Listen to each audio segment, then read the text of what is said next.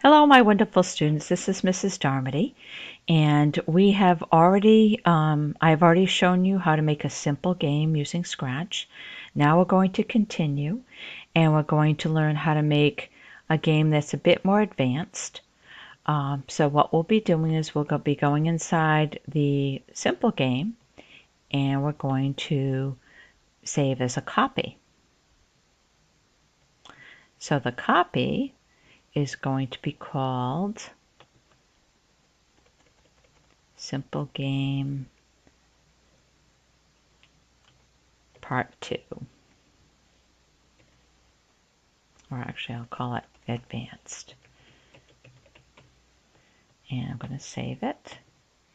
And we're going to be adding to this game. We have already set up the score to be starting at 0. And every time the robot touches the star, it plays the sound collect. And then the score goes up by 1. But we want to make this a bit more complex because it does do different things, but we want to make it more complex. So what could happen if the robot touched an asteroid or a rock? So we're going to add that in. We're going to go here. We're going to look for a sprite that's a rock.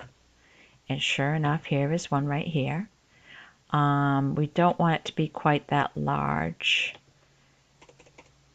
Maybe at 50% of its regular size.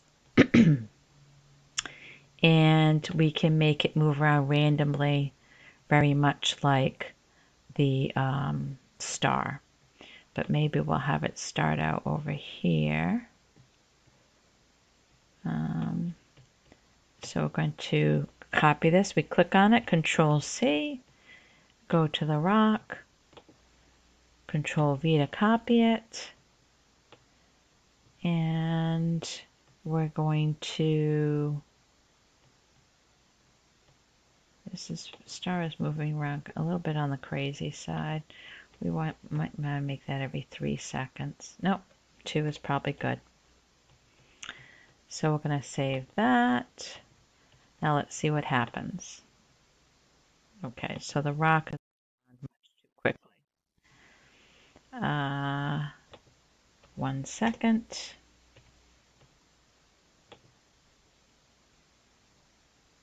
Okay, that's good. And the star should be 1 second as well. And now we need to say, well, if the robot touches the rock, that the score will go down. So we need our if-then conditional loop. And we're going to get the sensing block, just like we had before.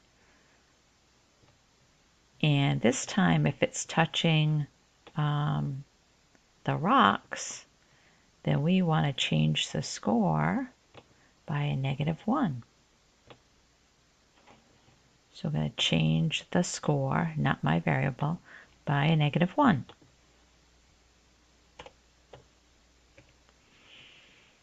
And what we need to do is put that inside of the forever loop, because otherwise it won't know when to take this action. So we'll just put it right inside, right beneath the other if-then conditional loop. So now, as you can see, we have the score set to 0. If it touches the star, it plays collect, the score goes up. If it touches the rocks, the score goes down. And I think we have another sound in there, yes, the computer beep. So we'll have the sound for the computer beep play if it touches the other one. So now let's see how this works.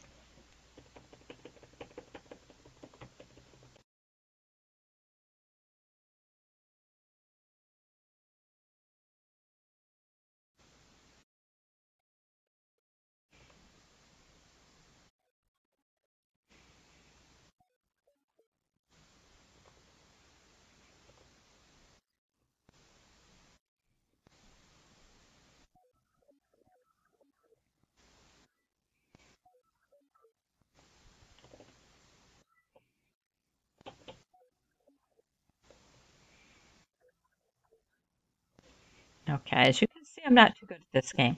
Now, another thing we want to add into this is that we want something to happen if the score reaches 10. So what we can do is we can say that if the score reaches 10, then the backdrop's going to change. So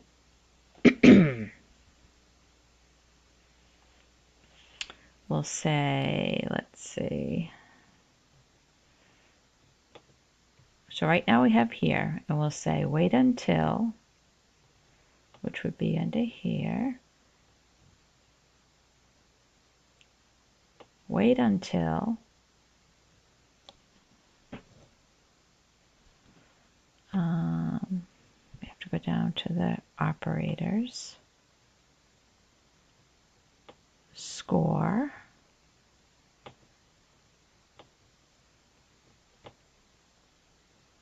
Wait until the score equals 10. And then switch the backdrop to Galaxy. And then we could also say we're leveling up. So I can make my own variable, make my own sprite. And we could say we want text and we want pixel. And we'll say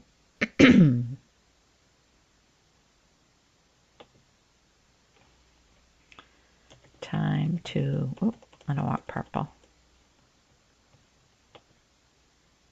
Black.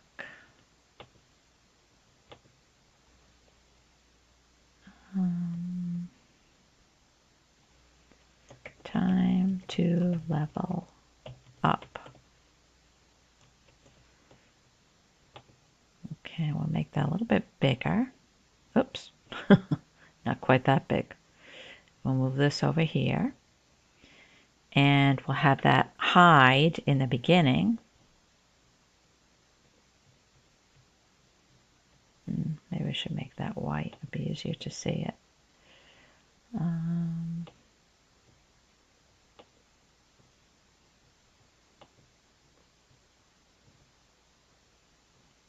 Maybe red. Yeah, that's better. Okay, so we want it to be red. And we want it to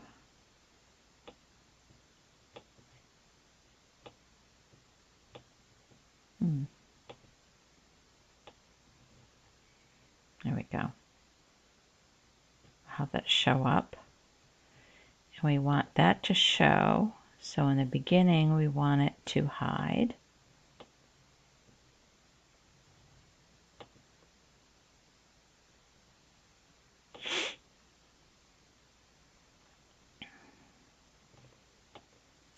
And then when the backdrop switches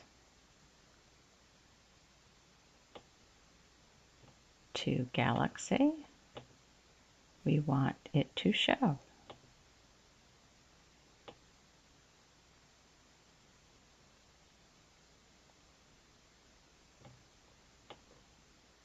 Okay, so now let's see how this is going to go.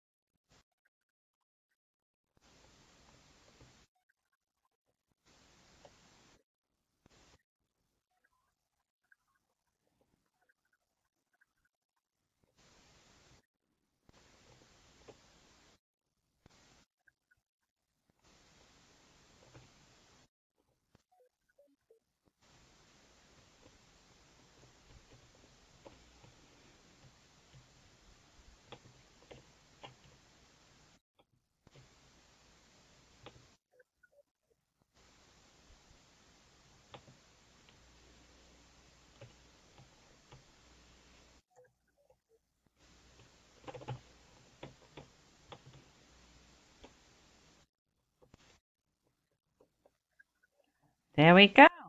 And it levels up to the next level. And there we go. And I can change this back to 10, of course, because I was just trying to show you how that works.